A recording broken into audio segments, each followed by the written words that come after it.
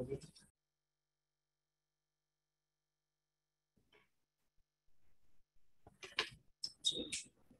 right, good afternoon, everyone. We'll be starting now. Thank you for joining us up. Hope you can see us clearly.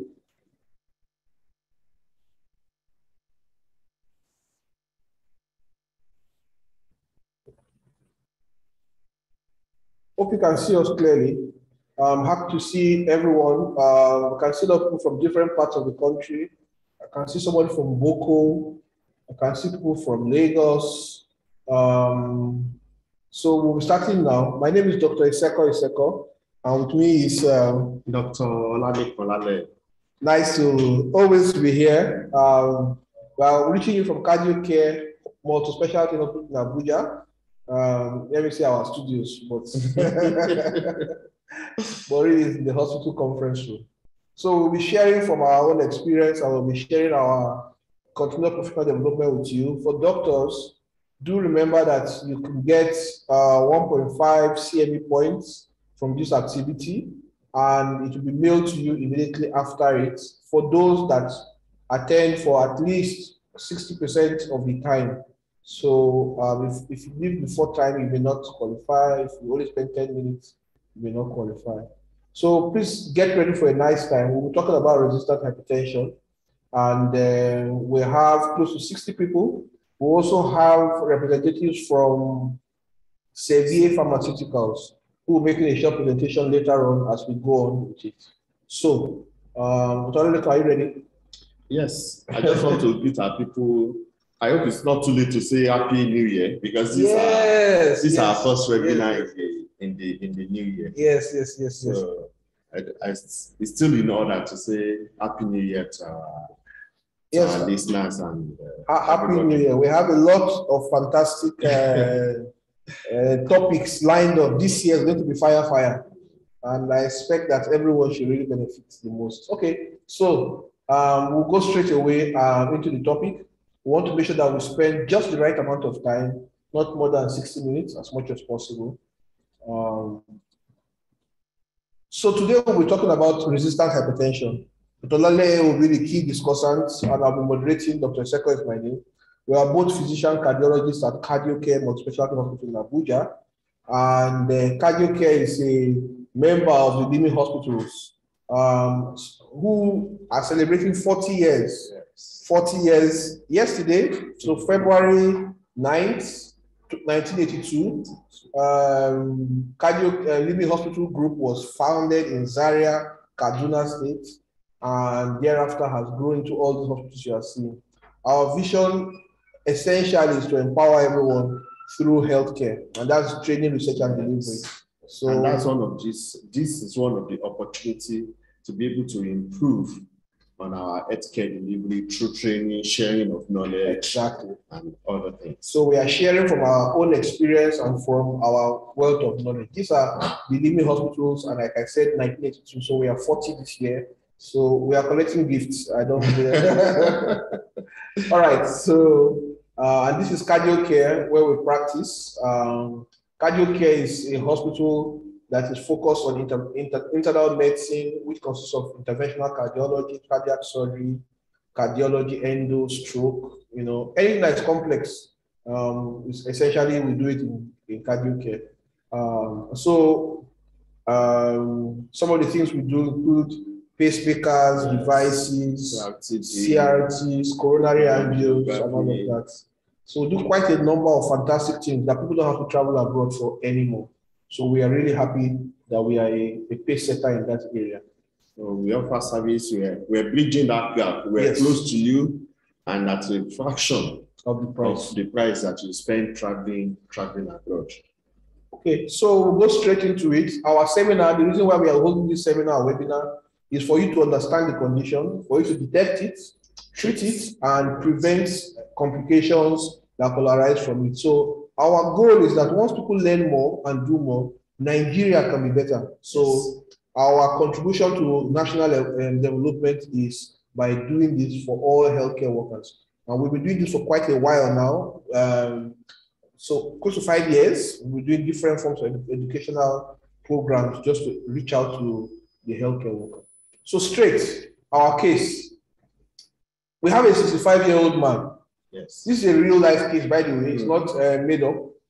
Presented on account of constant elevated blood pressure. He was diagnosed with hypertension 20 years ago.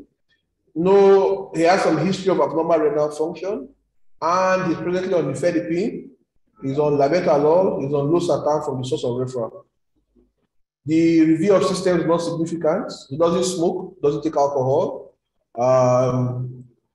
Examination findings essentially were okay, but you can see the pulse was 68 per minute, was regular. The blood pressure 160/80, and the heart sounds were normal. No carotid or renal breeds were found. So we'll launch a poll now.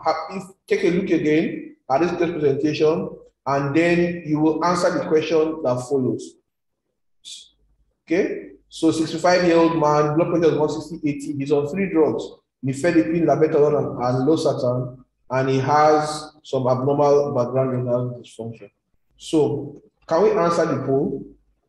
Question A: patient has resistant hypertension. B: he should continue his present medications and review in 4 weeks. C: add aldorex. D: give sedative to help BP control. E: add diuretic to treatment. So, can we answer? We want to assess our baseline knowledge. Our baseline knowledge before we go on with the presentation. So let's answer. Participate. Don't worry, it's anonymous. We don't know what you are picking. So if you pick the wrong answer, nobody will hold it against you. You can close your eyes and just choose any of the options. If you have no idea. But at the end of this presentation, you would most definitely know what to do and how to approach it. Okay? So about 40% of people have participated.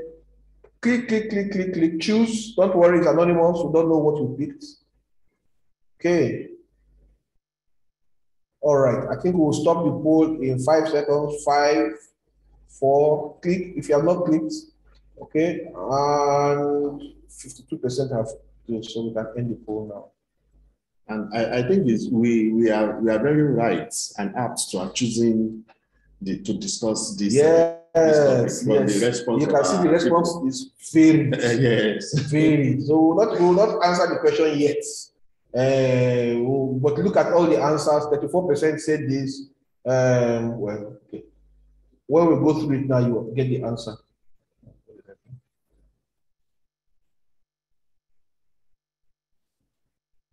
The post is showing. Okay, stop sharing. All right. So this is the outline of what we'll be discussing. So Dr. Olalekan, a lot of people said that this patient has resistant hypertension. So what is resistant hypertension? Okay, thanks for the opportunity again.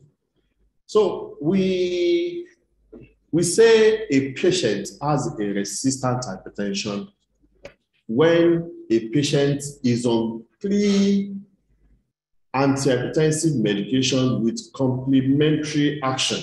Okay. At the maximum dose or the maximum tolerable dose, and does not achieve control when you measure the BP either by office measurements or by out of office measurements. So the key word here is the blood pressure is not controlled, not up to target. Yep. The patient is on at least 3 medications with complementary action.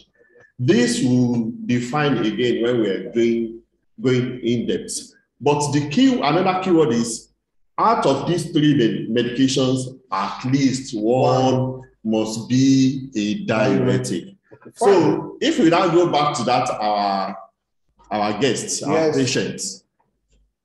So the history said the patient is on nifedipine, labetalol, and losartan. So just looking at the medication, whether it's maximum dose or not, this patient does not qualify as resistant hypertension, irrespective of what the level of the blood pressure is. Okay, so essentially blood pressure is greater than 140/90 than target. Yes. the patient is on 3 drugs that are complementing each other. Yes. And one of them is a diuretic. If despite this, patient is still having uncontrolled, we say that it's resistant hypertension. Wow. So essentially, these are the 3 drugs? Or? Yes. So go ahead. From studies, I said that these 3 drugs that we said complementing each other at least should be a calcium channel blocker, okay, a long-acting calcium channel blocker. Correct. So not the verapamil, not the diazepam. So that's 1. 2, an ARB or an ACE inhibitor, any of the 2. So it could be ramipril, it could be valsartan, candesartan. I don't think people are still using captopril, but captopril is not long acting, and the diuretic. And the reason for these 3 is 1, like we said, they complement each other. Yes. Most of them are long acting. Yes.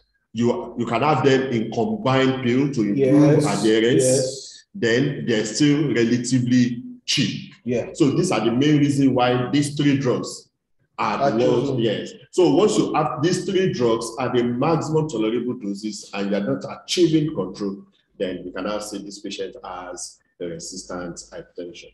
I hope that is very clear. So I think if you have these 3 drugs, a lot of combinations are available. Yes. It's relatively cheap.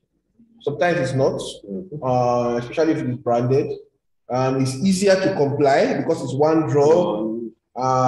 It's long acting, and these are quite good drugs because they also have secondary cardiovascular disease benefits. By using these drugs, in addition to bring down the blood pressure, they also reduce risk of stroke, MI, heart attacks, renal protection effect, and all those things. So the benefits goes beyond just BP control. So sometimes now people are supposedly on this drug, and we now say does everybody classify? Or are there some pseudo or what do we call them? Okay, so when we look at this group, despite the fact that they are on these 3 drugs, some people are not truly resistant. Exactly. So now we talked about combination pill improving adherence. You want to know if you write a drug and the patient is not taking it. Yeah. So will you say the patient is resistant because the patient has not even taken the drug? Maybe the patient could not afford the drug or something like that. So or the patient does not believe in the drug. Yes. So 1, you have to rule out all those false resistant hypertension. I will call the pseudo. Yeah. So is I look at the medication adherence, then make sure have you measured the blood pressure well. Some cases, as the patient is saying, Baba, sit down, let me quickly measure you. So you will get a falsely elevated blood pressure and you will think the patient is not doing well. So there are a number of reasons that are making it, the blood pressure is showing to be high, but it may not really be high. It may be that you're measuring wrongly. It may be that the patient has not even fulfilled that criteria of taking their drug for a period, and other things. So we'll talk about that as we go on. We're talking about there are 2 types of resistant hypertension. Can you walk us through them? Yes, we're just trying to simplify it because from the definition we said 3 drugs. Yeah. So another definition says if the blood pressure is controlled with more than 4 drugs, but to make it simple, we say someone has an uncontrolled resistant hypertension if the first definition is fulfilled, that patient is on 3 medications and still uncontrolled. Then you now have some patients that they are on 4 medications now, and the BP is controlled on those 4 medications. They are still resistant hypertension, but they need 4 drugs. But they need 4 drugs to control their blood pressure. So those are the controlled resistant hypertension. So you can broadly say uncontrolled resistant hypertension and controlled resistant. So automatically, as we are going through clinic now, we must be looking at and saying, okay, fine.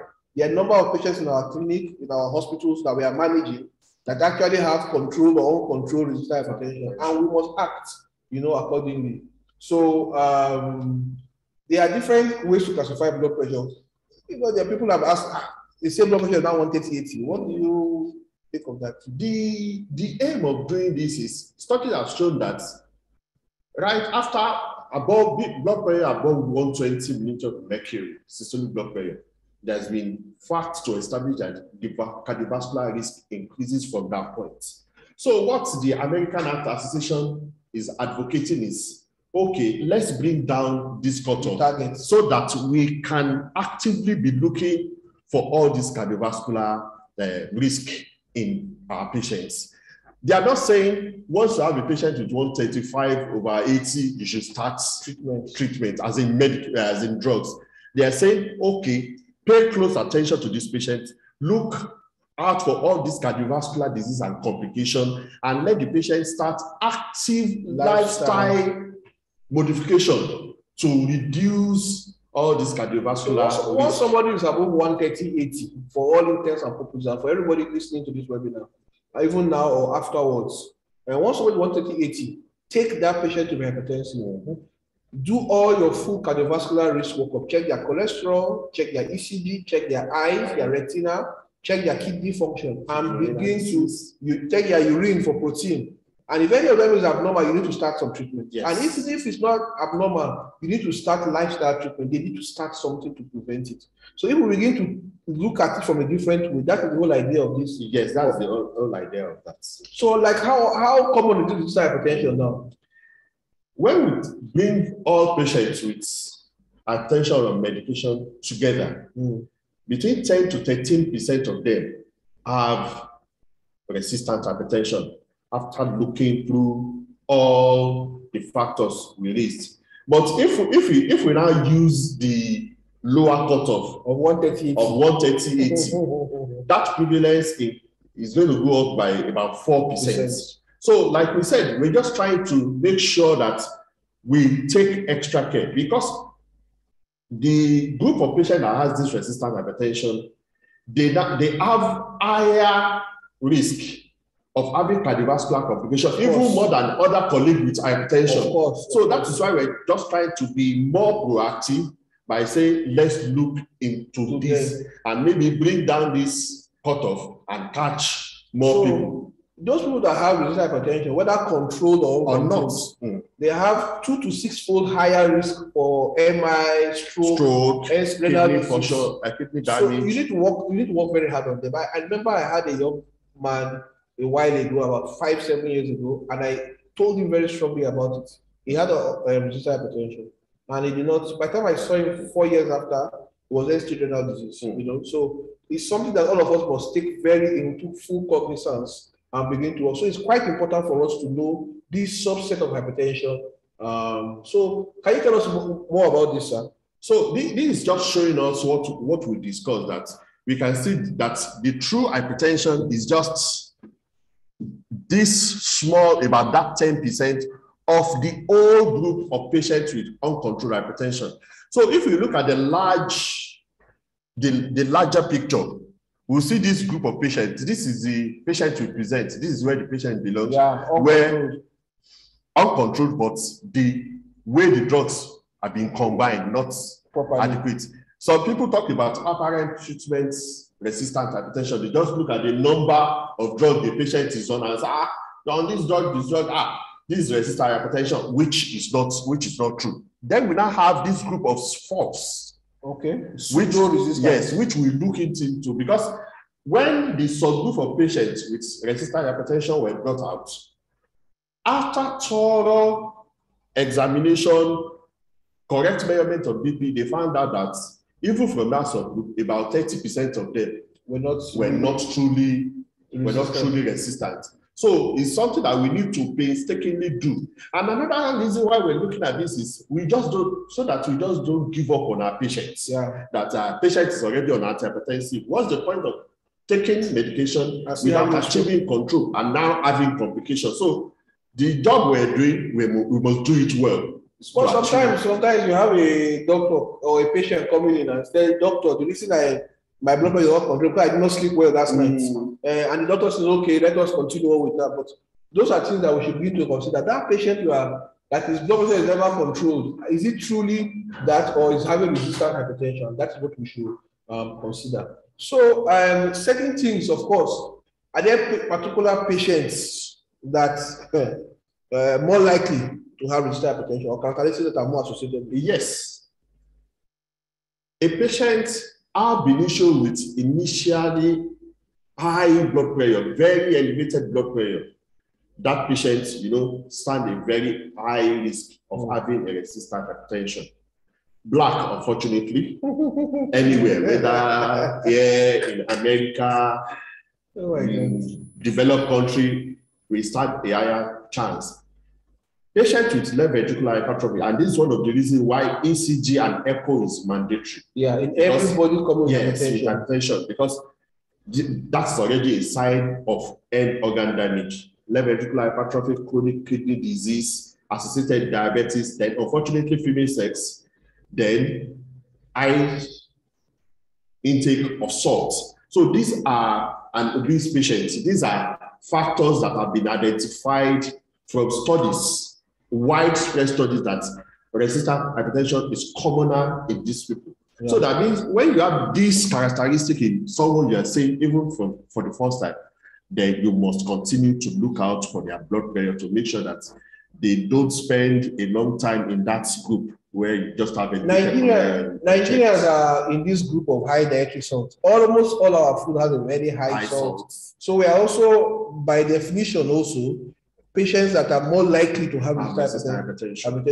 This is why it's important that taking time to counsel your patients about weight loss, about diet, is quite important. Okay. So this is something. So before we continue, I can see quite a number of people are joining us. We're almost 100 now. From different parts of the country. This is from Cardio Care, more special hospital Abuja. We are teaching on resistant hypertension. We have gone through what is defined as.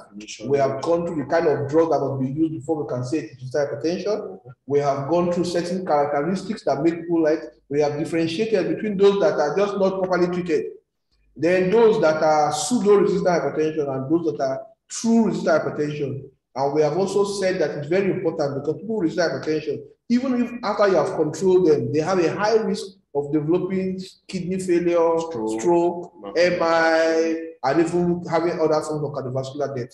So it's quite important. And so we have gone through all of this. Cardio Care is a member of the Living Hospitals Group. Okay, so back to our case. And for those that missed the case, we are going to do another poll now. 65-year-old, blood pressure is constantly elevated. He was diagnosed 20 years ago. He has underlying abnormal renal function. He's currently on nifedipine, labetalol, and losartan.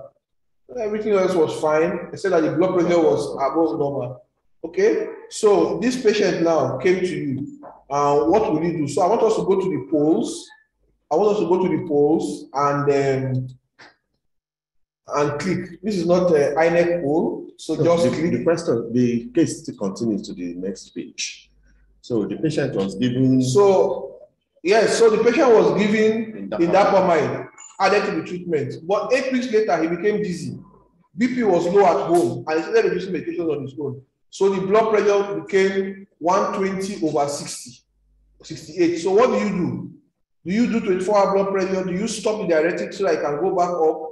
Do you continue medications and see in 8 weeks? Do you give hematinics and allow to go home? What do you do? The patient, you've controlled the blood pressure now. After he came in, you added indapamide or a diuretic, and later now he's coming back with dizziness. He has to do some of the drugs, and the blood pressure is. How do you proceed?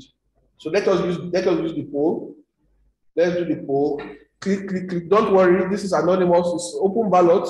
Was anonymous. It's not APC or PDP. Just pick one. Mm-hmm. So in the question, we've already answered the first poll. Yes. By adding a diuretic, a thiazide-like diuretic. So by the time we added diuretic, that means there was calcium channel blocker. There was an ARB, and now a diuretic, and of course, patient was still on labetalol. So now, what will we do now? Do we stop this diuretic since the patient is feeling dizzy? Do we continue as it is? Now we have good control, or what do we do? Or do we add hematinic? Maybe his blood is low, that's why he's feeling dizzy. Okay. Answer. We want you to answer. Try it. Don't be afraid. Try it. The worst thing that you can do is to get it wrong. Okay, so about 56% of people have answered. Perhaps we can end the poll now. Great. So we'll share the results. 72% say we should do 24-hour ambulatory blood pressure monitor. 17% say we should stop the diuretic. And another group saying, continue medications, let him come back again in 2 months' time. Nobody says she did hematinics, thank God. And go allowed to go home. Maybe some people wanted to increase the drug. How many people wanted to increase the drug? Maybe you should have added that to the option.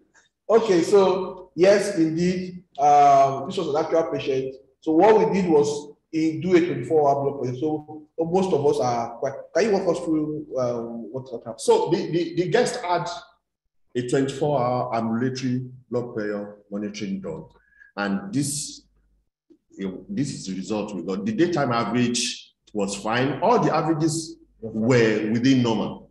The only thing noted was that the blood pressure at night was higher than the daytime blood pressure. And that's what we call a reverse dipping, which also has its own cardiovascular risk prognosis. So looking at the base value, the blood pressure is controlled at home. And the reason why you need to do this is the patient came to the hospital, the blood pressure is good, but complaining of dizziness at home. Yeah. You must be sure that at home, the patient is not having episode of hypertension, because you expect the blood pressure at home for the patient to be relatively lower than what you have in the hospital because of the white coat aggravation that is seen during the clinic. But we were able to rule this out.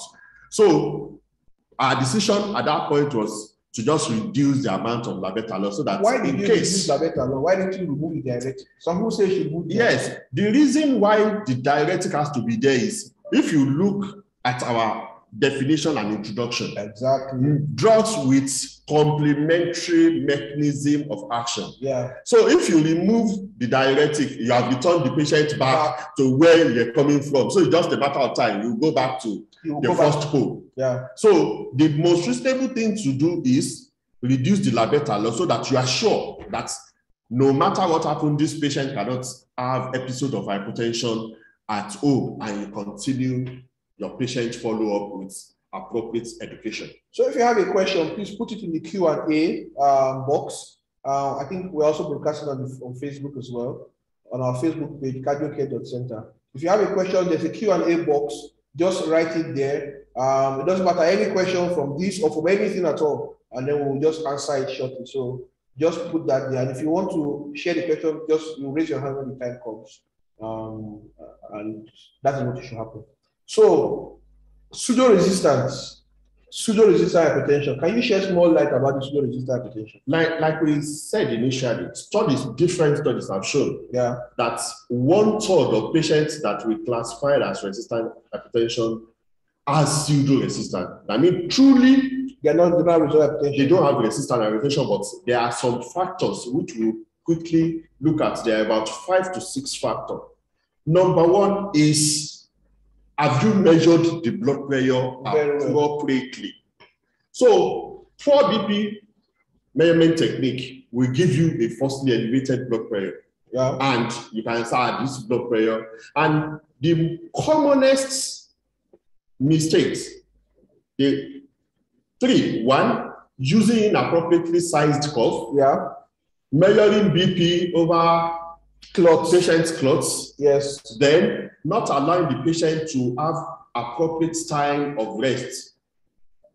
Maybe because of the busy schedule of the clinic, as the patient is walking into the hospital, almost immediately sit down there, you're measuring the blood pressure over his suit, over his babariga, over then the cough. I've seen the places where people use their hand to hold the cough because the cough wouldn't go round. So all those factors will give you inappropriately high reading. And that is why you put the picture that ideally your patient is coming in, your patient should rest for at least 5 minutes, should be well seated. Yeah. The temperature of the room is conducive, not too hot, not too cold. The patient is not having full bladder. Yes, that is very, very important. They are not trying to go to the bathroom. Yes, they are not going to the bathroom. Okay, so that we can, then you try as much as possible, do it over the patient's bare skin, and the patient, both feet well planted on the floor, not crossing the leg, the back rested, You are not talking, the patient is not talking. The time for measuring BP is not the time to be discussing politics or sports. And the patient is not on their phone. Yes. They are checking their blood pressure and they are on their phone. So you should make sure that is also not done. So this is a common mistake. It's made by nurses, it's made by doctors, consultants, everybody. Sometimes we are very conscious of the patient's dignity. And we say, hey, this woman wore a very long dress, so let's just do it over the cloth. Now, it's important to note that when you do blood pressure over the cloth, it can change by as much as 50 millimeters of mercury. So you could have it much higher than it actually is, or much lower than it actually is. So it can give you a false reading. So doing blood pressure over cloth is strongly discouraged. And sometimes you tell the patient to roll up. So it's like forming two tourniquet. You have a tight whatever, then you put your. So even if they roll up, it should not be tight where they are rolled. Where it has rolled. If you can roll up and there is no pressure effect on the arm, okay. But ideally, it should be on the bare skin. And all these things, they look very trivial, but they affect your reading significantly. They do. So we have had cases where people have been referred to us and they say blood pressure is normal or something, and you take time to read the blood pressure properly and you make it totally different diagnosis. Yes. Totally. Somebody will say heart failure, he has never been hypertensive. You just take all the precautions and you will be able to measure the blood pressure. So make sure that you have the appropriate cuff. Yes. So in our clinic, we have multiple cuffs. Sorry to pull us back. Ambulatory blood pressure monitor. Please make sure that you should have it. And if you cannot, you can refer to cardiology. We'll do it and give the result back to the patient for them to do. Make sure you have make sure the patient is sitting down. There should have been no activity or strenuous activity exercise in the past 30 minutes to 1 hour. No cigar in the past 1 hour. You need to ask. If you don't ask, you cannot know. Yes. Patient has had cigarettes in the past 1 hour. Coffee also in the past 1 hour could affect the blood pressure you are measuring. So you might have an inappropriately high blood pressure and you start acting. Meanwhile, it was something they did. Or they just fought in the car park of the hospital and came to your consulting room. Or they fought with other patients that they are supposed to be now after fighting, now enter the consulting room, now just check their blood pressure and hammer their blood pressure. Just increase the. So that is poor technique. So if you look at this picture, very nice. Yes. He's seated, his hand is rested, and it's at a good height. His hand is not too high, and he's not holding his own hand like this, just holding his hand by himself. That will change it. The cuff is against bare skin. His feet are not crossed. His back is rested. He should not be talking. Nobody should be talking to him. He should not be answering phone or checking Instagram at the same time.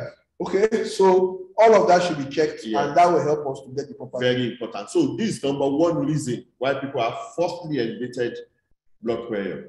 So the second one is white coat hypertension, or let me put it right, white coat aggravation of the blood pressure.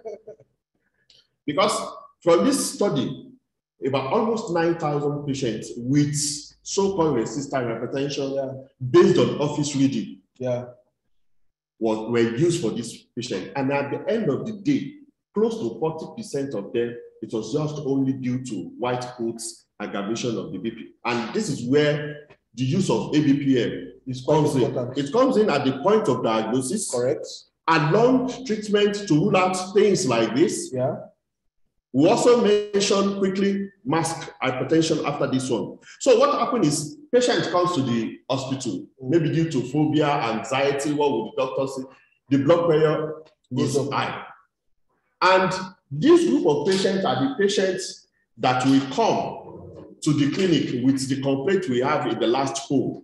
These are patients that at home will be complaining to you of dizziness, weakness, and they will come to the hospital. You check their blood pressure is very high. Yeah. Another thing that will give it away is you see patients in the hospital with persistently elevated blood pressure and with little or no end organ damage. Yes. So what you need to do is do 24 hours ambulatory blood pressure monitoring for this patient. And this patient will go home and come back with good BP control.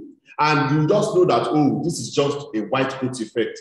And at that point, what you use as your measure of assessing your drug effectiveness or adjustment is that ambulatory blood pressure monitoring. The ambulatory blood pressure is closer to normal. So the patient is doing the activities, whether they are angry, everything that it takes an average. So typically, a typical elementary blood pressure that we do may have up to 70, 80 different readings of blood pressure in a day. So you will have a truer reading and it more correlates with cardiovascular risk.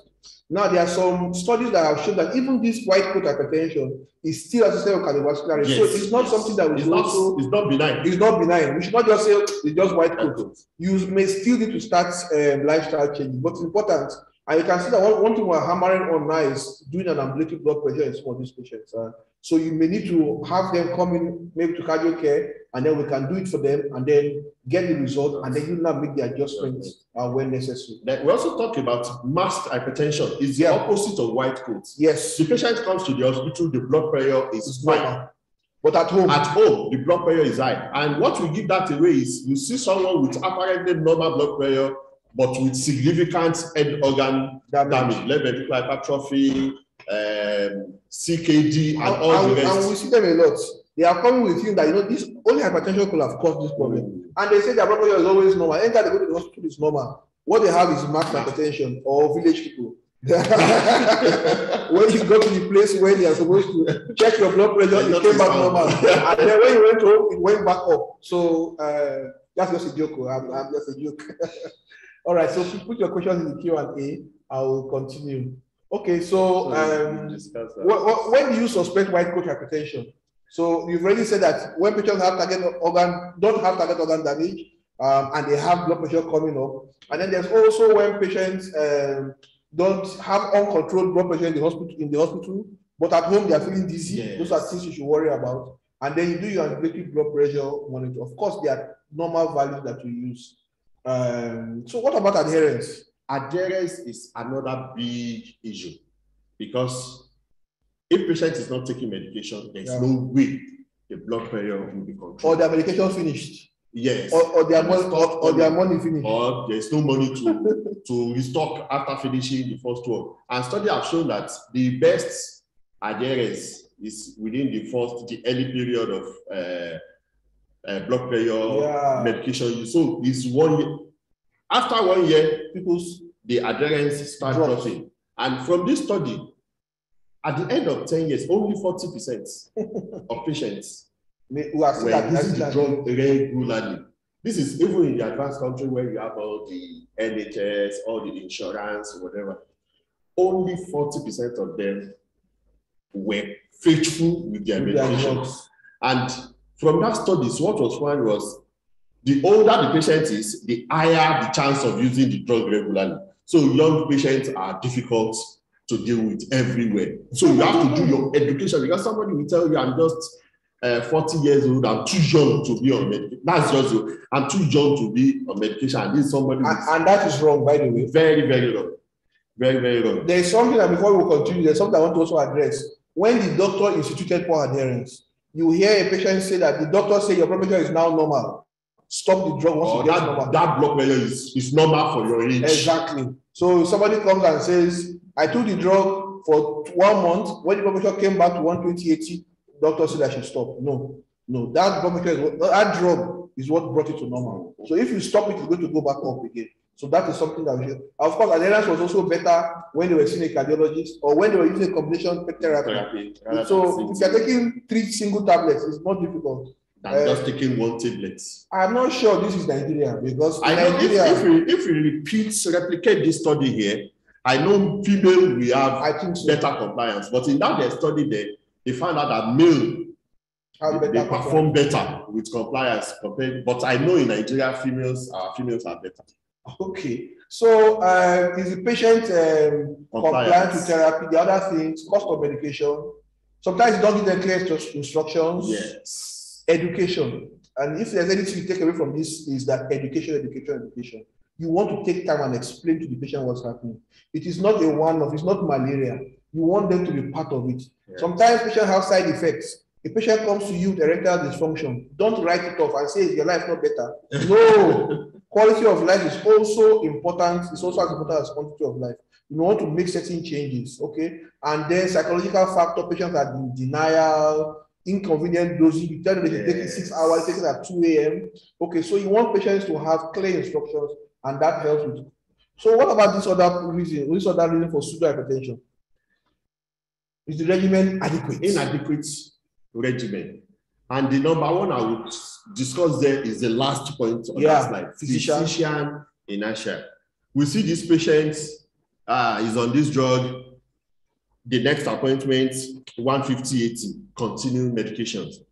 2 months after, 150/80, continue medication. 6 months after, because I used to ask people, what do we think will change? Nothing.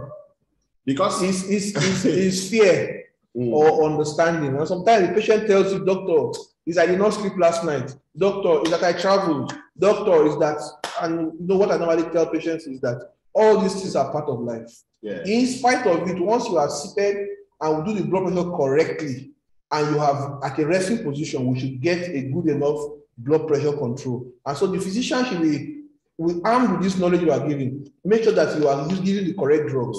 Make sure that you are using the proper doses of drugs. Yes. And optimize the drugs as needed. Yes. To the correct doses. Correct combinations. Because we now look at everything apart from the fear of adverse effects, we'll find out that all other points have something to do with the doctor one way or the other. Yeah. Are we using the correct combination? Yeah. I've seen patients with nifedipine and amlodipine. Two drugs in the same class. You are not going to get anything from that. I am going to cause more side effects. Yes. The diuretic you are using, we talked about long-acting diuretic, either a thiazide diuretic or a thiazide-like, likely. So in this group, we're not talking of furosemide, not torsemide, except in some conditions where those group of diuretics are preferred over the thiazide or non-thiazide like. So we need to take that into cognizance. The one that I want to talk about is drug-induced. Yes. People are taking some other drugs that is causing the blood pressure not to be able to control. And so it's not a real hypertension. Something is raising that blood pressure. Yes, steroids. Cough syrup. Some cough syrup also. Some people take cough syrup to sleep. And that also will shift their blood pressure. All these cold medications that we use. Contraceptives. Some people abuse drug, cocaine, and all this. So until you identify that, keep increasing your drug, the patient keeps coming, because what is fueling that poor control, you have not dealt with it. Now, I want to highlight one, and I saw this case in Ibadan when I was in Ibadan. Corticosteroids, topical corticosteroids. So they come with the patient is struggling. I did an echo with the patient, and I said, what kind of cream did you use? And I could see that the patient was thoroughly bleached. And so straight away, I said, look, this cream was stopped. And without adjusting medication, the blood pressure got better control. So sometimes even topical corticosteroids and long-term use of steroids for asthma control or other things also could play a very big role. And sometimes people are taking steroids while they are doing exercise. Yes. And so that could also be something that could happen. So our history is very important. Very. Don't just look at the BP and just start changing your drugs. You have to ask. What about lifestyle? Are there lifestyle things that could also create this fake idea of a lot? We talked about salts at the beginning. Yeah. It looks very trivial, but increased intake of salts has been found to affect blood pressure control. Apart from increasing fluid retention, it also brought the effect of almost all classes of hypertension of medication you are using. Yeah. So reducing salt intake is very, very, very important. Obesity. Yeah. Also. Excess alcohol. Excess alcohol. The person is still drinking heavily and it's coming to you and you are just adjusting and adjusting and adjusting. Okay. And you are now saying that is not a true, it's not a true. So you have to address that. And another important one is this obstructive sleep apnea. Yeah. Which maybe because of our challenges, we are not diagnosing well. But once you have this history of a patient, excessive daytime somnolence, snoring, you should have that in mind as a possible. There are also things, secondary hypertension that will be there. You should also look out for it. Yes. Patient will have kidney disease, patient will have aldosteronism, thyroid, thyroid, all those. So you need to keep a very wide view. So how do we now evaluate this hypertension, sir? So you're looking at this patient, the blood pressure is not controlled. Yeah. So the first thing, exclude this pseudo resistance. And what do you need to do? Measure the blood pressure accurately. Okay. Taking into consideration all those things we talked about. Then explore whether the patient is actually taking the drug. Okay. All the questions we ask is cost. In some area where they have the facility, they do drug analysis in the blood or in the urine, but we don't do that for now. Then make sure that the regimen is adequate. Combination is good, the dosage is correct. Then look out for other drugs that will affect your BP control. Then those lifestyle factors we talked about, you look at them and institute appropriate treatment. If the patient needs to see a dietitian, send to the dietitian. And I think we are underutilizing nutritionists and dietitians in current day practice. And the role is quite important. Very, very important. The diet, the weight, the obesity, is smoking, all of that. Then look out for secondary causes. Check for thyroid function tests. Check the renal artery. Yes. Listen during your examination whether there's renal artery, renal bill. And how do you listen for renal bill? From the umbilicus, go 2 centimeters lateral and superior. Use the bed of your stethoscope and listen there for a buoy. And I've actually heard it. Patient was managed everywhere and we picked it up. And then thereafter, we now take that and then do a Doppler to confirm it. Luckily in cardio care also, we can actually fix renal artery stenosis minimally invasive without surgery. So the patient doesn't have to go through open surgery. In 1 hour is done, the patient can go in 6 to 8 hours. So when you have done number 1 to 5, and you have ruled all those ones out, and this patient is still like this, then that is the time to refer the patient to a specialist. You've done all that, you've checked well, and you have made sure the patient is still on the proper drug. Yes, then get specialist. Check the patient, send the patient to a specialist to take the next level of action. So that's what we have talked about. We talked about when to refer to a specialist. We talked about also adjusting the drugs. So you may make sure that the patient is on all the classes of drugs. And, sometimes you could refer to a specialist. Cardio care is here, but several other good hospitals are around, including government hospitals. But you could send to cardio care. You could make sure that the blood pressure is well controlled, exclude other things. Now, it's very important that while you are treating hypertension, remember that hypertension in itself is not what we are treating. We are treating the risk for cardiovascular disease. So more often than not, you need to remember to take care of all the other cardiovascular risks, cholesterol, blood sugar, all of that. Make sure that all of that is taken care of. There is no point patient taking drugs to bring down the blood pressure and still has a myocardial infarction because you did not check other things. So that's quite also important. The examination for all those end organs should also be part of the routine care. Look at the eye, looking for retinopathy. Your kidney function test should be done, your ECG, your echo, your carotid Doppler. All those must be done and must be well documented. And that is part of the reason why you may need to send to the specialist to do that. Then we'll now talk of the medication use. And from the pathway 2 study. That's a very good study. And that looked at this resistant hypertension. And the study came out with is that primary hyperaldosteronism. And that is why the use of mineralocorticoid receptor antagonist, spironolactone, now comes into So in fact, we are not really waiting for patients to have heart failure before we spironolactone.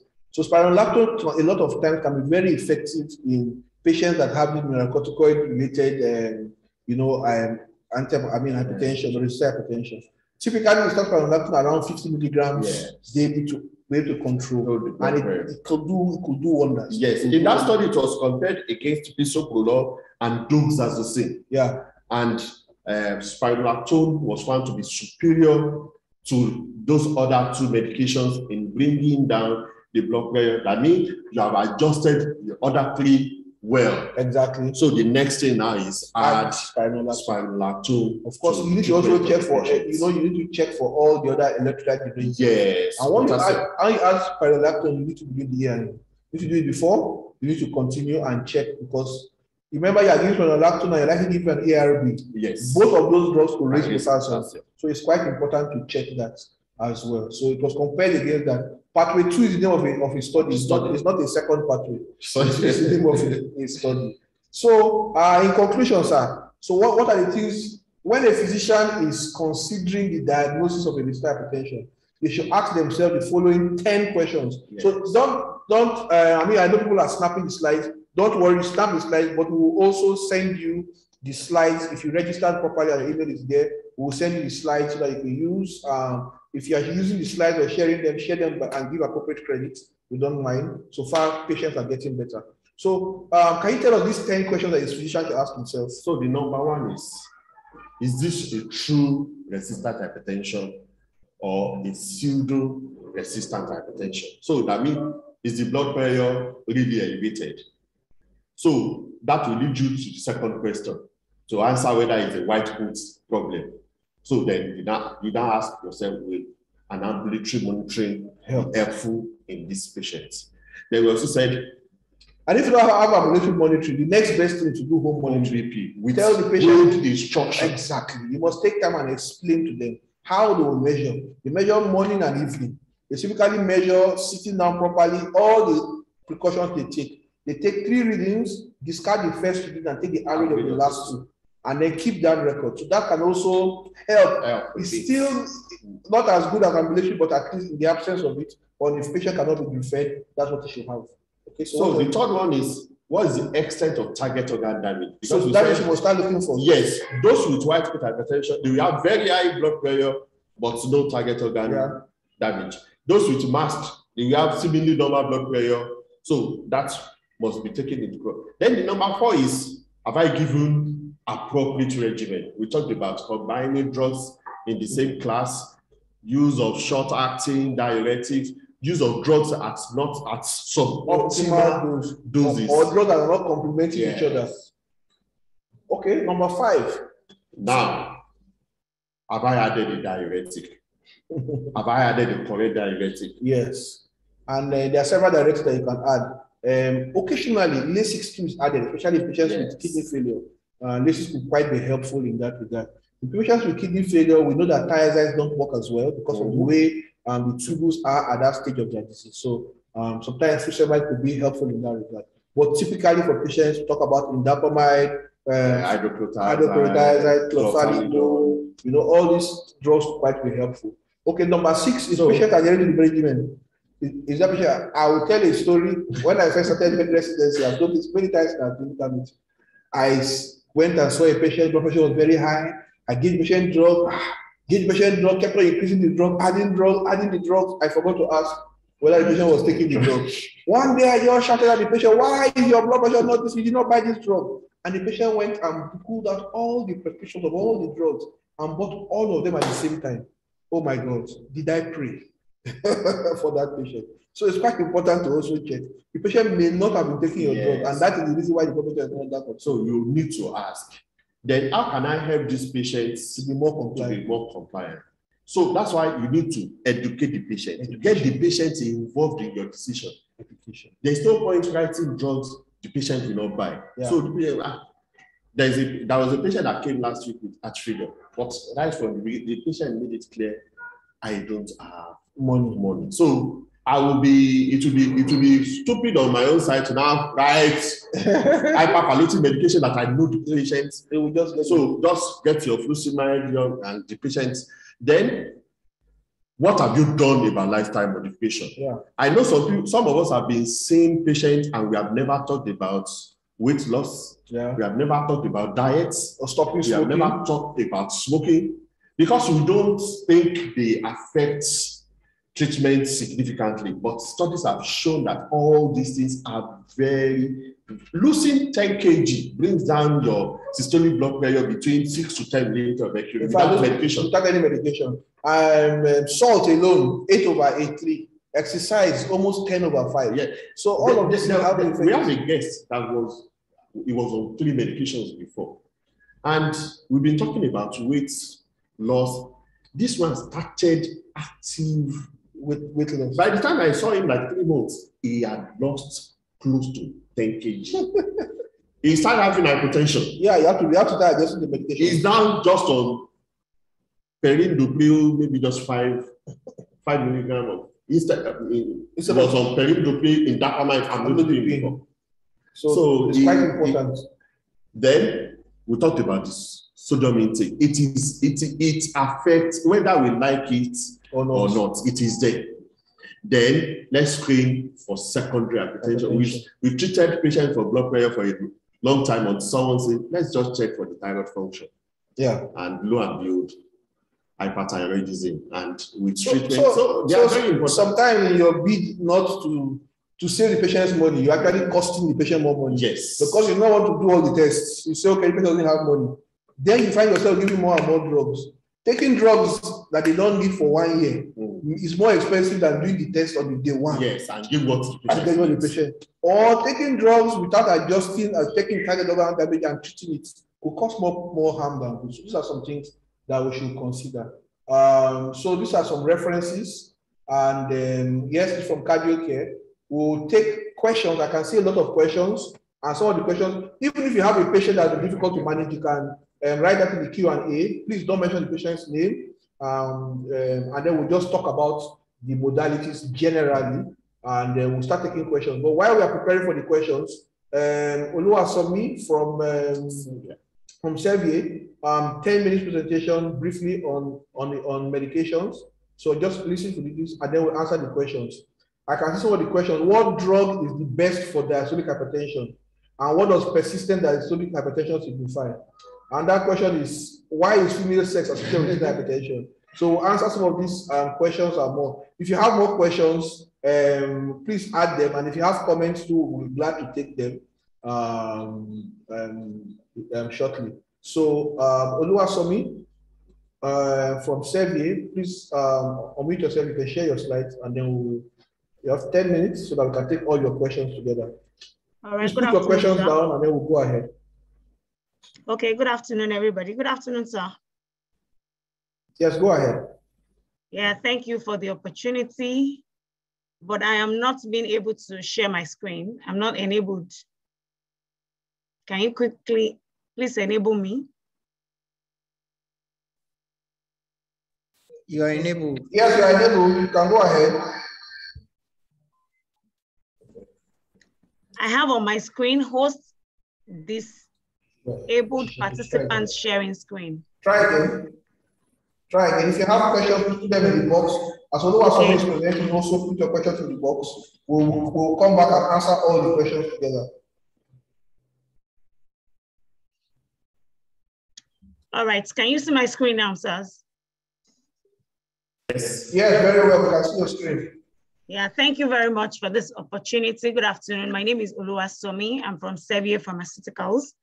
So quickly, in 10 minutes or less, I'll be speaking about the right combination for your resistant hypertensive patients. So doctors in the house, physicians in the house, for those of your patients that Dr. Iseko and Dr. Olamilekon had talked about. Hello. Yes, okay. About your patients, I'll quickly just talk about this medication. So Servier has a combination of perindopril, indapamide, and amlodipine. A solution anytime you need a 3 medication. It's a combination of perindopril, indapamide, and amlodipine. And it's the only single triple pill therapy with a guideline preferred diuretic. So just like Dr.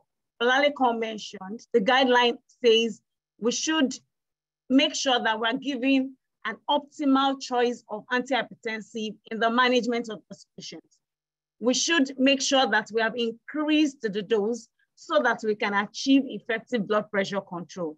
And finally, we should make sure that it is a thiazide-like diuretic rather than a thiazide diuretic, because it effectively reduces the blood pressure of your patients. This is according to the ISH 2020, just some few years back.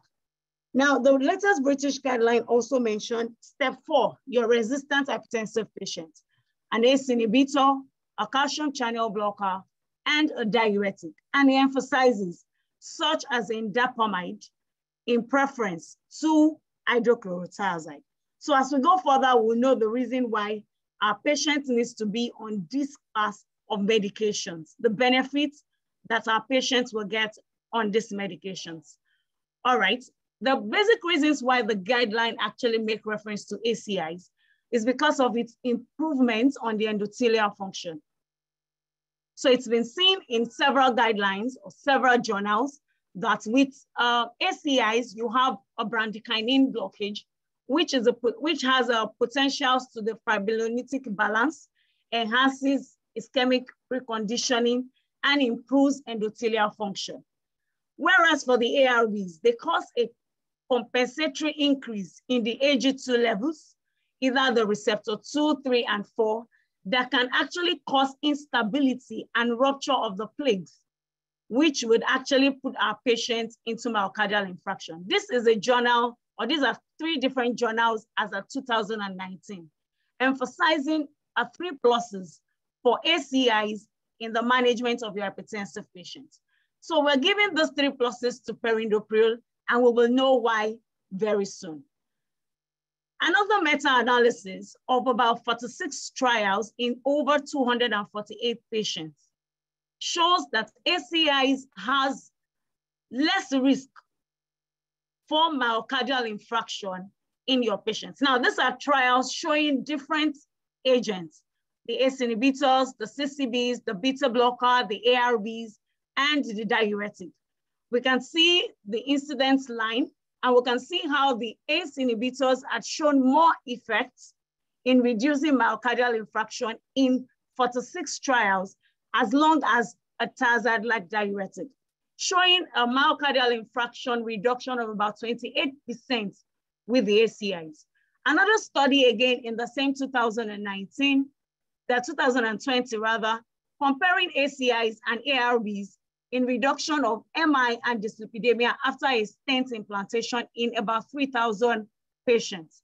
ACI shows a reduction of about 1.5%, where ARBs are just still showing a 2.6 reduction. So these are the reasons why the guideline is making reference to ACIs in the management of these hypertensive patients. Now, why indapamide? Why is the guideline saying indapamide? Why is it saying it has to be a thiazide-like diuretic? Number 1, they are highly lipophilic and binding to the vessel walls, reducing the cellular calcium concentration. 2, they have an antioxidant effect, reducing the oxidative stress. There's an indirect diuretic effect, correcting the sodium overload in the arterial wall. And finally, the renal elimination of this indapamide solution is about 5%. So there is a cardiovascular benefit and also improving the endothelial function of your patient. Those are the reasons why the guidelines are saying it has to be a thiazide type or thiazide-like diuretic in your patients. Now, which of the ACIs are we going to be using for this patient, particularly like we have discussed today, your resistant hypertensive patients? There is a journal as at 2000 talking about the fact that not all ACIs are equal, putting a focus on both ramipril and perindopril. Amongst all ACIs, the agent perindopril in particular has a pleiotropic effect that is not equal to all ACIs. Its bradykinin site selectivity and subsequent enhancement of the nitric oxide and the inhibition of the endothelial cell apoptosis. So this is the benefit your patients will get when they are on a perindopril-based solution. And apart from that, a large amount of evidence has been shown with perindopril. We'll see more as we go further. So from this clinical journal of postgraduate of medicine, it's saying perindopril should be amongst the preferred treatment when you want to choose an ACI or a RAS inhibitor in management of your hypertensive patients or your resistant hypertensive patients. Now this introduces us into other RAS inhibitors or other medications we use in managing our patients with endothelial dysfunction, including telmisartan, amlodipine, a beta blocker, and perindopril. It's shown even at 5 milligrams of perindopril, you are effectively correcting the endothelial dysfunction. Just like Dr. Lalekon mentioned, a patient who was already on a triple combination, but because the patient was using the medication, effectively was able to reduce the patient to just 5 milligrams. And I'm sure there is an effective cardiovascular protection in that patient. As we can see in this study that was done as far back as 2003, Coversil effectively at 5 milligrams corrects the endothelial dysfunction, comparing to other combinations or other medications available for our patients, including the telmisartan, even at 160 milligrams. Now, only ACIs decrease myocardial infarction significantly. So we're seeing the fact that even amongst the ARBs, amongst other ACIs, we're able to show that your patients are being prone to have MI in the long run because the angiotensin II receptor is being overflogged and there is a rupture and apoptosis, and then your patient could eventually have an MI. But with the HOPE study in Ramipril and also the Europa study with Coversil, you had a better reduction with in myocardial infarction with Coversil. Now, for what reasons are all these benefits to our patients? Apart from the cardiovascular benefits, the endothelial dysfunction, the reduction in MI, perindopril has a longer stroke to peak ratio compared to other ACE inhibitors and even other RAS inhibitors. You can see the fact that with perindopril, your patients are effectively controlled. In the next slide, you see the fact that our patients most times, according to studies, are at risk of myocardial infarction and stroke at the early morning hours of the day. So if this medication you are giving to your patient does not have a 24 hours coverage, you are not optimally, like Dr. Iseko mentioned, optimal treatment for your patients, effectively covering the patient against the hour where there is a stroke or a myocardial infarction. So if the combination you are using for this patient is still with hydrochlorothiazide, there is a problem. An effective control is not there. The patient is not effectively controlled for a full 24 hours.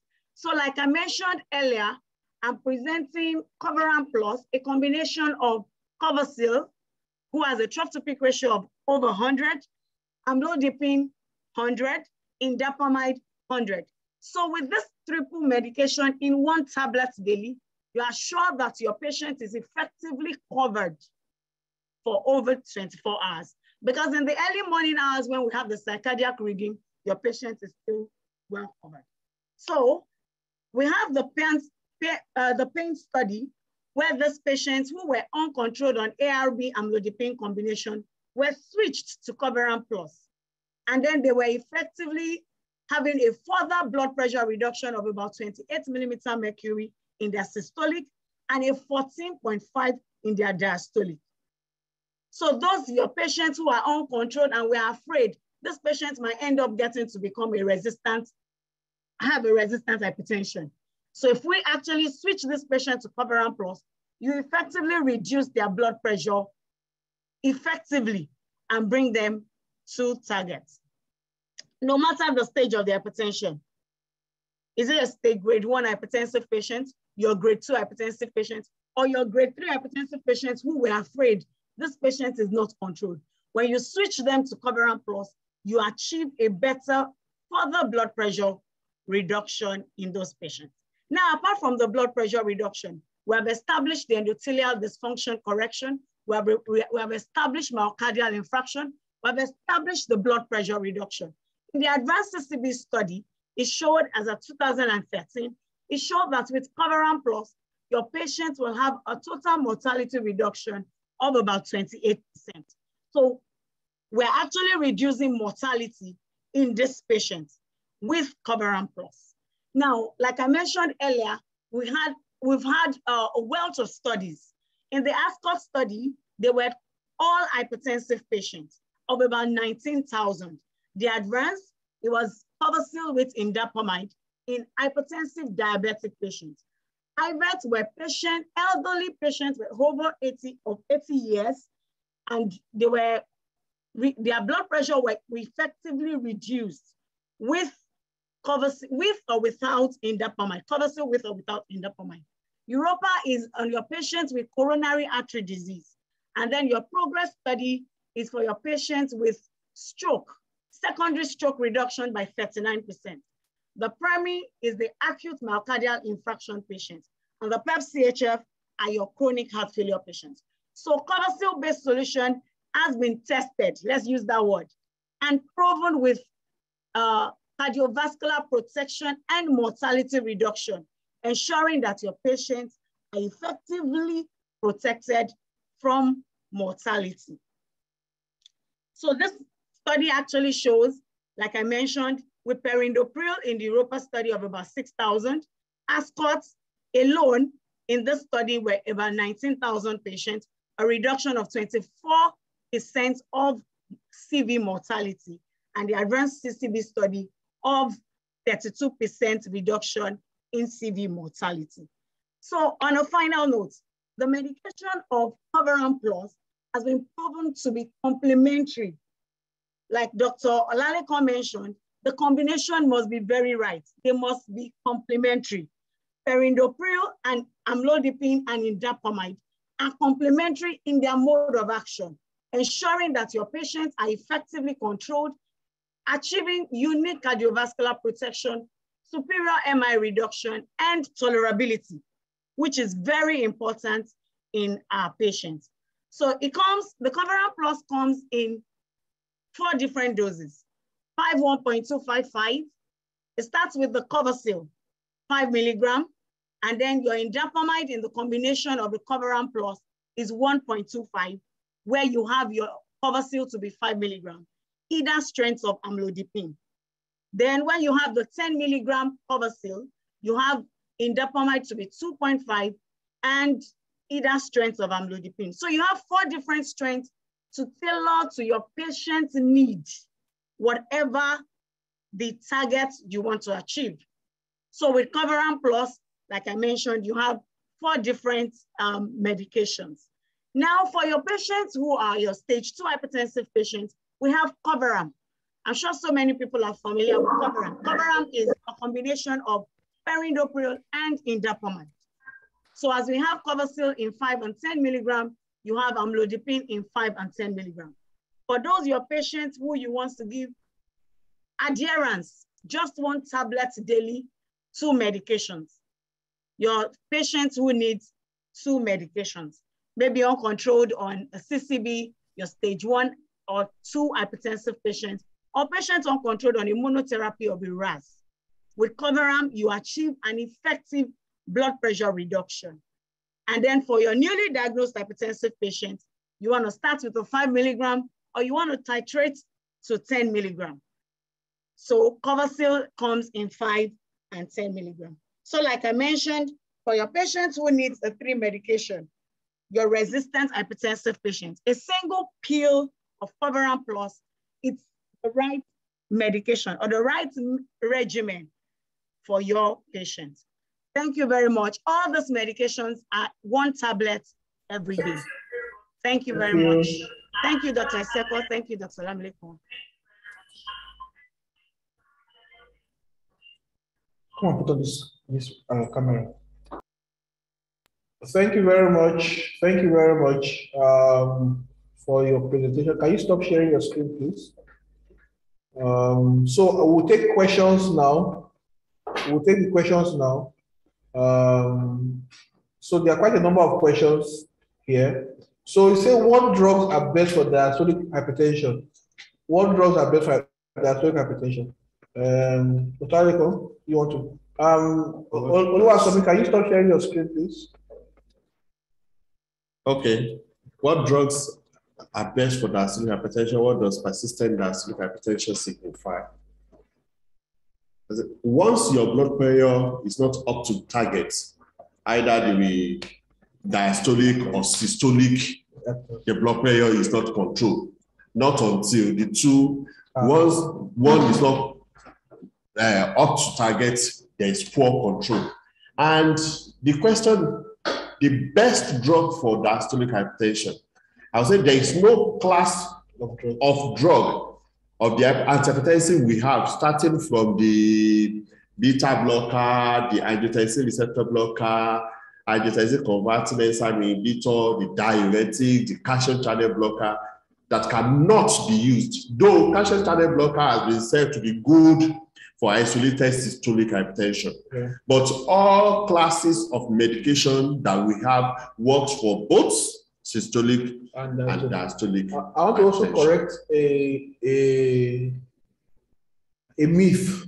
So before, people used to say that it's only diastolic that matters, that if the blood pressure is 160/80, that you should not worry, it's diastolic. It's when it is 160/100 that you should start worrying. So whether it is systolic or diastolic, both of them are associated with cardiovascular disease, and either of them. So make sure that you use the complementary drugs like we have said, start with them, make sure that you're using the appropriate doses, adjust your doses appropriately. Somebody asked, why is the female cells associated with hypertension? I'm not sure we said that per se. No, it was when we're talking about the Spanish study. Yes, the Spanish study. And we said in that case that females were shown in that study to be less adherent to their medication.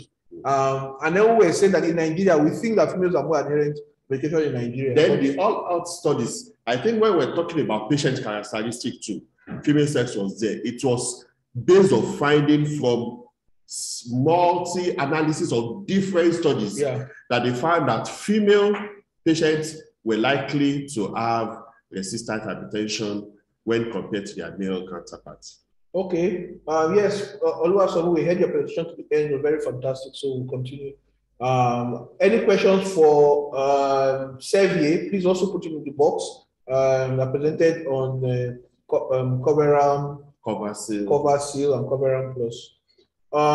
So that is that about female. So somebody said that sometimes reluctance to change dose of drugs when the patient BP seems to be poorly controlled is poor patient compliance. The fear will be that increasing medication in a patient who is not even compliant will result in hypertension. This makes some doctors reluctant to change the drug doses between long appointments. So long appointments are not fixed. Shorten the appointment. So if you have a problem with somebody not well controlled, give a shorter appointment. 1 week, 2 weeks. You must not give every patient in 3 months. I know sometimes we are constrained by resources. You're the only hospital in an area and you have to, but in this particular patient, you need to now shorten that appointment. Explain to them why, shorten the appointment, and make sure that it is not about adherence. So you have taught the patient about adherence, you have helped them with tools to be adherent, you have talked about lifestyle, and some of the things that help with adherence is to kind of make the patient to include in a routine. Yes. So tell them to add it to something they normally do. So if they pray every morning, they should take it immediately after prayer. If they brush their teeth, they take it immediately after brushing their teeth. Something that they are sure that they do every day, they should attach their medication, or now that we have smartphones, they should put a reminder. Now, when they've taken these blood pressures consistently for a period of time, you can now recheck. So give them 2 weeks shorter appointment before you start doing a longer appointment. It is also inappropriate to give a patient a long appointment of 3 months with an uncontrolled blood pressure, whether it is compliance or not. So somebody comes with 150, 160, and then you tell them to come back in 3 months. That is inappropriate. That 3 months time, the person may never come back. And when you call them, you will hear a different story. So I think that then other factors fueling the poor adherence should also be exploited. So maybe costs, maybe inappropriate dosing regimen. That's why single daily dose is better. It's asking a patient to use a drug in the morning, in the evening. So just identify all those factors and address them. And by the time you do good education, there's nobody that wants to die or have stroke. At all. So Dr. Akola Ole, our consultant physician dermatologist, talked about the fact that increased androgens or hypersensitivity to androgens could also be picked, especially in young adults. So they have increased androgens. And in women, you could have different hirsutism, increased hair, and different other things. You could have changes in menstrual cycles. They could have problems with fertility. So sometimes this could be a pointer to PCOS and other things that could also be playing a role in that. And he says he's asking how frequent do you see spironolactone response? Typically, when we use it, it does work quite a lot of times, especially in patients that you have narrowed that this is actually resistant hypertension. You have taken care of lifestyle, you have made sure that in proper doses and proper drug combination. Then you now and they are still high prolactin, typically get a good response. Yes, blood pressure gets better. Somebody says, what can be done when blood sugar starts getting raised in a non-diuretic or moderatic or HCT? So typically, if blood sugar is getting raised on moderated or HCT, you should consider going to indapamide. Yes, moderatic HCT may be a little bit cheaper, but if you're having metabolic effects, indapamide essentially typically is said to have less metabolic effects. Not that it doesn't have, but that it has less than moderatic or HCT. As much as possible, try not to give one full tablet of HCT, of moderatic, sorry. Moderatic has 50 milligrams of hydrochlorothiazide. So in a black, giving one full tablet of moderatic, you should be really cautious about that. So our advice as a practice in Nigeria is that you should not give more than half a tablet of moderatic. And if the patient can afford it, you should consider indapamide instead of thiazide. And most of the studies talk about using thiazide-like diuretic, just like Oluwasomi has alluded to in her presentation. So using thiazide and thiazide-like indapamide, and indapamide is very much available. Indapamide in combination with other ones too is quite available, like Oluwasomi has said. Somebody said, poverty is an issue with many patients. How do we manage poor patients properly as required? Well, the answer, the treatment for poverty is money. So, but besides that, you have to get creative in your local environment. In the patients that are poor, those are patients you cannot afford drugs, you should be able to afford lifestyle. Yes. Cut down salt, weight loss, take exercise, avoid smoking. Sometimes people are poor, but they can afford smoke. They can afford alcohol. Okay, so they should cut down, they should inform exercise, they should add vegetables and fruit to their diet. All of that will help so that you now have less drug burden. Then look for perhaps consider generic medications and consider specialist advice. Sometimes it is cheaper to get specialist advice early.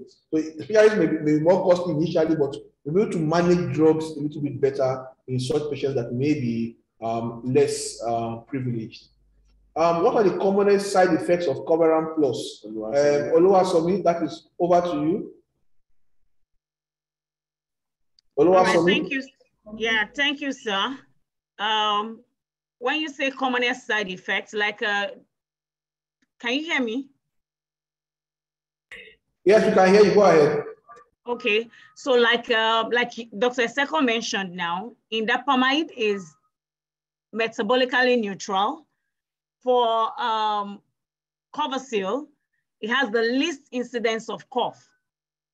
And then amlodipine, the side effects of amlodipine most times is the ankle edema.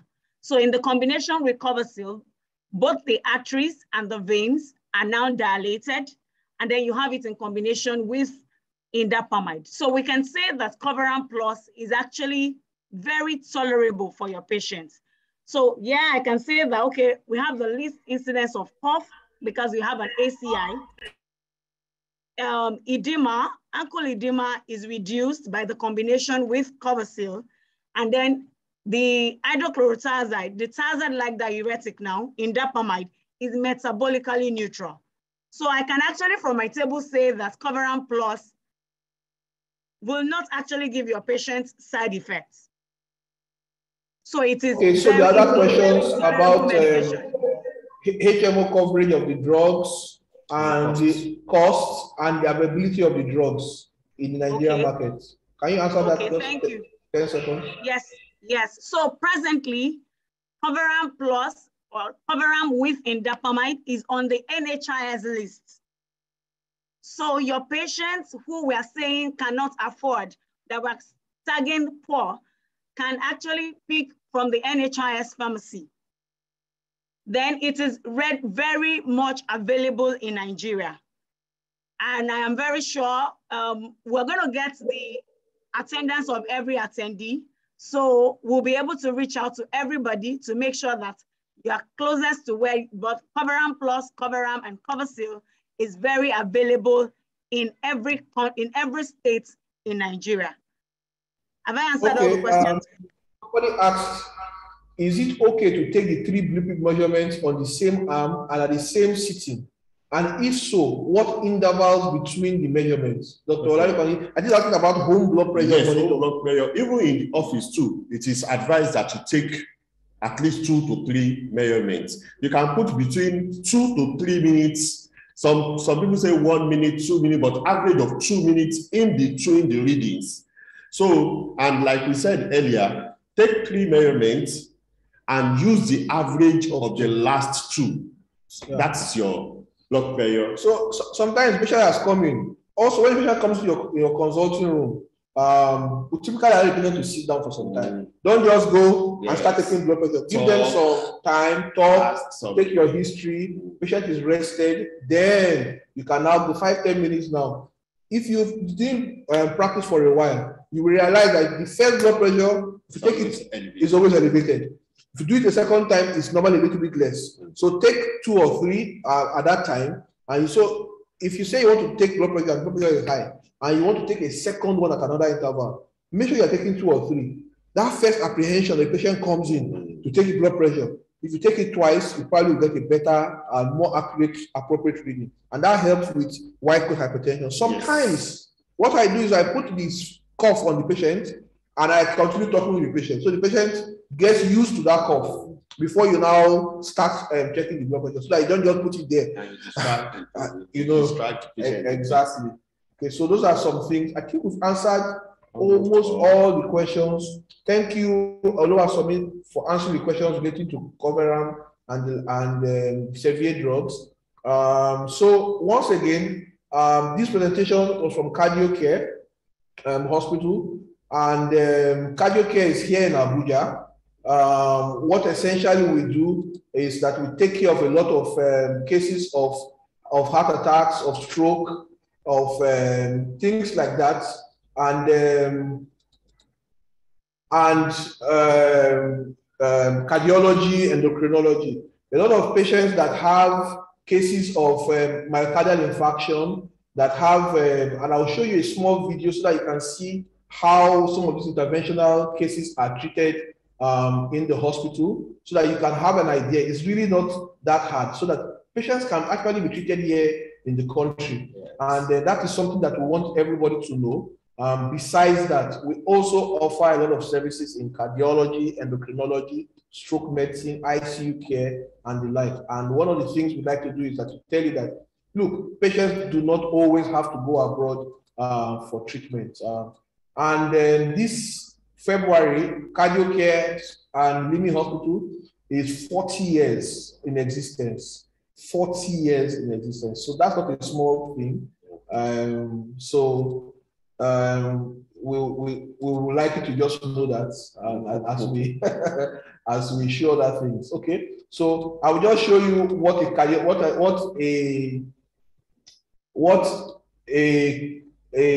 what they call that thing? A coronary angio looks like. So I think you can see that. You can see that on your screen.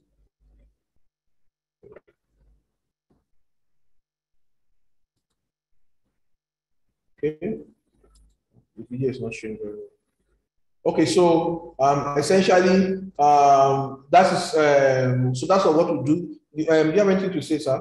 Yes, apart from the coronary angiography, percutaneous coronary intervention, we also do advanced management for patients with heart failure.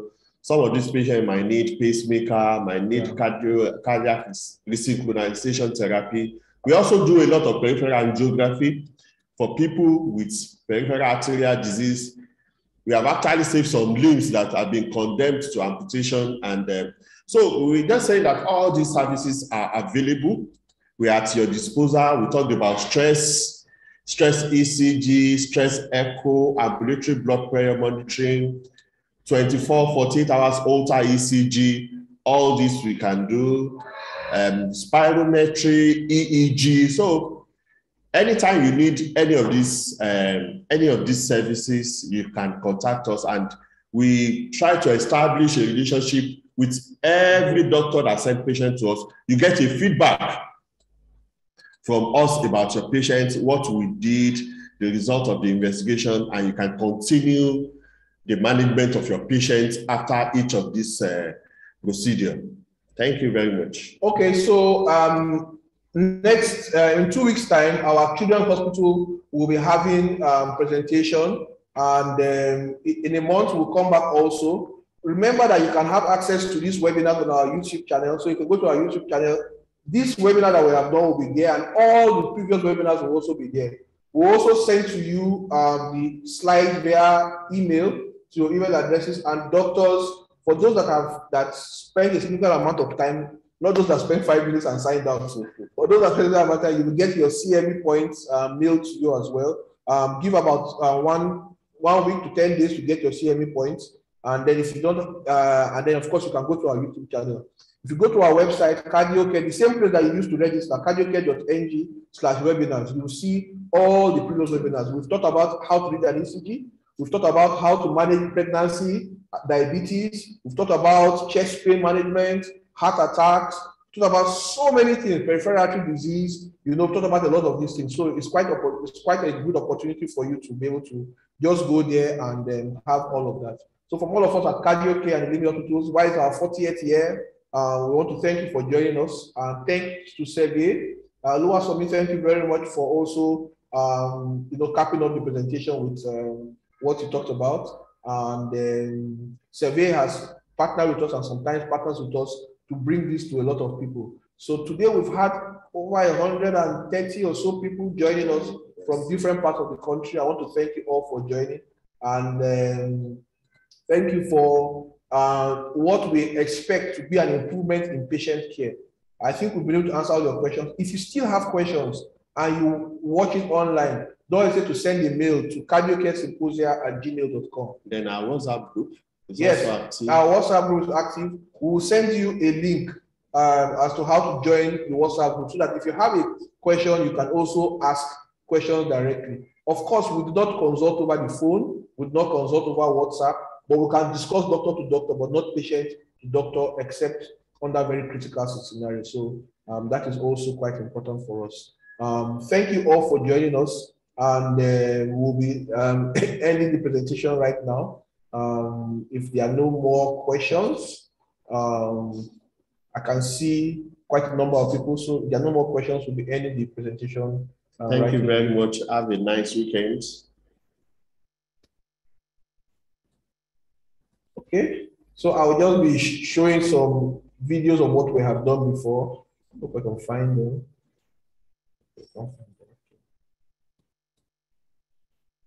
Right, thank you. Have a nice weekend and bring down all the blood pressures. Safely. Safely. Thank you. Safely. Thank you very much.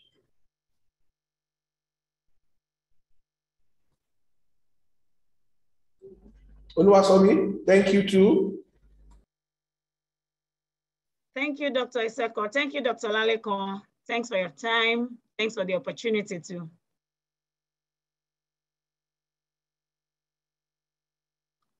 What do I feel doing here? All right, thank you very much. Everybody have a nice weekend. All right, bye. Great weekend.